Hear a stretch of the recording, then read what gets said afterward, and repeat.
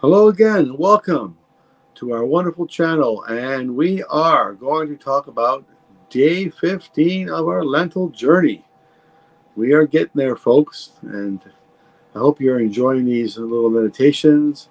I hope they're giving you um, some ideas to ponder the thoughts and think about what we do with our life. So as we are now on day 15, um, it's time to say to ourselves, okay, perhaps now we've heard a little bit and we've looked inside our hearts and we have meditated and we've read some of the scriptures and we've researched a little, we've taken some time for solitude, we've done some contemplation. So today is reconciliation, and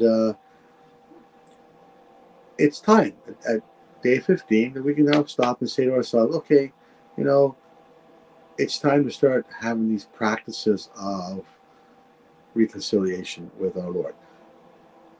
It's not a one-time thing. We reconcile with our God on a daily basis, even if not weekly, monthly. If you're obviously Catholic and you're going to a priest, if you do that, then you want to have a regular routine practice once a month. Some people go once a week. I know some people go one every day, for something. They just walk in and say, "Oh, forgive me for anything that I don't even know about that's happened in the last 24 hours."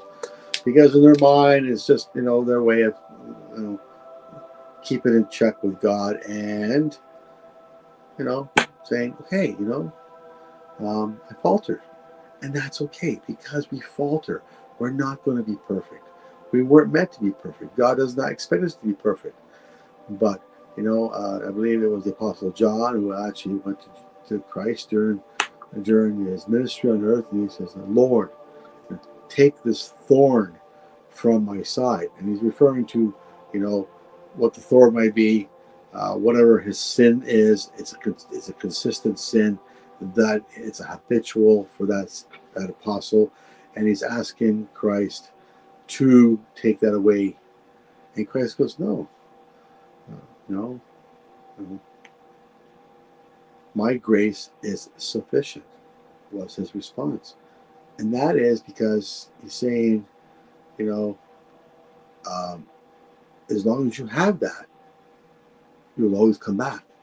As long as you are weak and you are always sinful and always faltering, you will always come back to Christ. If God just came down and he said, "Okay, I wiped all the sins, all the evil, all the temptations, I don't have to worry about it, everything's a perfect utopia, perfect," then why would we even bother going to God? "Oh, that's great. I'm perfect. Everything's great," right? So, no, it's there. It's there to continue to bring us. And so people ask, why do bad things happen, and why do things happen in our life? It continuously to remind us. It's not God doesn't want to punish us. He's trying to wake us up. He's trying to bring us back to Him. And sometimes He needs to nudge things. We pray to God when things go wrong. "Oh my God, little Johnny's sick in the hospital. Oh, I lost my job. What am I going to do? Oh, God, help me." Everybody's an atheist until the plane is crashing. And on the way down, "Oh, God, save us." All of a sudden, you're not an atheist anymore. We pray when things go wrong. We never pray when things go good. We should, and we'll get to that in another video. But for now, we should be getting up in the morning and saying, "Thank you, God, for waking me up so I have another day to try to do something good, try to improve. Thank you for the things you've already given me." Before I start asking for things, I'd like to have a car, I'd like to win the lottery, I want to do this, I want to do that, I want to find a perfect relationship, the perfect job, and how about just stopping for a minute and say thank you for the things I have already received before I start, pounding off my list of my grocery list to God. But to stay on the topic about reconciliation is God wants us to continue to keep coming back to Him, and He does so by always having things happen to us, and always having little John of the apostle. There were the two Johns. It was Big John, and it was Little John. And Little John basically had a disability. And if you know the story, he went to Jesus and he asked Jesus, Lord, we're healing all these people. Why haven't you healed me? And, Jesus pretty much told him, he says, well, I could heal you, but, that story's been told, and, but you being an apostle and me, Lord, Jesus giving you the gifts, and as the Father sent me, I sent you, and you will do greater things than I. And, they have the ability to heal themselves as they go forth in their ministry after their crucifixions. The apostles had the ability to bless and heal and forgive sins and all those things. So what he was saying is, with your disability, being able to go and continue healing people without even worrying about yourself and continue to keep your disability in doing so, what statement does that make to the people that you're preaching to? Excuse me. So that is where that comes from. So it's always coming back to Christ. So meditation for the day, reconciliation. That's always staying in a state of reconciling with God. We're going to make mistakes. It's expected. God knows it. It's going to happen, and that's okay, because it continues to remind us of our frailty, of our human nature, that we are weak. We are only strong in Christ. So we need to remember that. And again, it goes hand in hand with some of the other things we spoke about, the pride and the greed, and that we need to continue to say, I am nothing without God. Period. That's the bottom line. We are nothing without God. We faltered. We were not worthy. We got ourselves kicked out of the garden. Okay? And by Jesus' death and resurrection and the blood that he shed and the sacrifice and all the burdens he took off us upon himself, opened the door for us to have the ability to reconcile with our God. And that is what Jesus did. That's his main goal.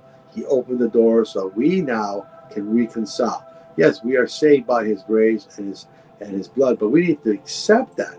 It's not just, okay, it's automatic. No, the door is open where the door was not prior. The door is open for you now to approach God because of what he did on the cross. All right? I think I shared that in another video. We joined with Christ. At resurrection, he took upon himself our burdens and our sins, and likewise, because we join with him, like the bridegroom, we join with him. It's sort of like a marriage with Christ. We also share in his redemption and his forgiveness, okay, and his righteousness. So by doing so, he opened the door, because now we're married together. So he takes on our stuff, we take on his stuff, so to speak. Simply put, so the door is open. So reconciliation is the meditation of the day. So just remember, wherever you go during the day, it's nothing to take 2 seconds and say, God, I'm sorry. I muffed up again. I know I did. I own it. Forgive me. I'm going to try to do better. And you probably won't. You'll probably fall again. And that's okay. Because you'll always keep in our mind focused on God. And that's the reconciliation that I speak of. Okay, folks. So that's today. So, and it's okay. And it's okay once in a while, to say, I love you, God. Okay? Likes to hear it. Okay? That's part of the reconciliation. I hadn't forgot about you. Love you. Thanks for what you did. Thanks for the sacrifice of your son. Thanks for the door that's open. We talk about, some doors closed and some doors open in our life. But this is one door it's opened and has remained open and will continue to remain open for as long as God's mercy is out there for us. Take advantage of it while the door is still open. Because one day will come where the door will be closed, and that will be the era of justice when we will all be judged for our sins. So now the door is open, and take advantage. You're at work, you're on break. 2 seconds, quick little thought. Thank you. Forgive me. Stay with me. Help me. Strengthen me, because I can't do it alone. Jesus, take the wheel, so to speak. All right? Till tomorrow. Hope you join us again. God bless each and every one of you. Again, please stay safe.